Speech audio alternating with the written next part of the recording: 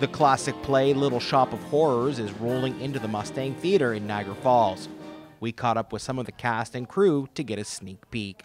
It's a show about an individual who wants their plant to grow, right? And is doing all of the right things to make it grow and can't help but notice that the wrong things make it grow. So in doing that, he comes to the conclusion, or comes to the decision, that he needs to come to a conclusion on whether we do the right thing or the wrong thing, right? And through that, we see a beautiful love story develop, and we also see a father-son dynamic as well, which is pretty enjoyable as well.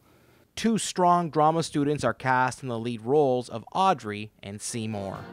Audrey is basically a love interest of Seymour. She's kind of struggling in her own life. She's got an abusive boyfriend who she's been dealing with for a while, and I think that's really took a toll on her self-confidence. So she's kind of finding herself through her relationship with Seymour and kind of learning how to be her own person and not just in the shadow of somebody who's not really a great person.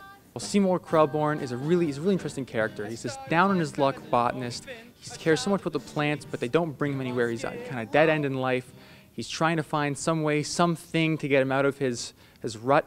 He likes these strange, interesting plants. In the play, he talks about wandering through streets to find like these weird plants that can kind of maybe bring something to him. But he's really unsure of his life, where he is, what his role is, and he kind of takes whatever comes to him, and that leads him down some really interesting paths. Both Sophia and Stefan spent many hours developing their characters. I need to make sure that you can see how Audrey is kind of, although she's beat down a lot, she's still poised. She has her kind of dignity. Even though she doesn't have the best situation going on at home, she doesn't really, or at least tries not to let the cracks show. So I thought of how to portray that aspect of her, but also have her be kind of like a role model of how a lady should act. There's a lot of things, I think, that I can take in from watching the musical, watching the movie.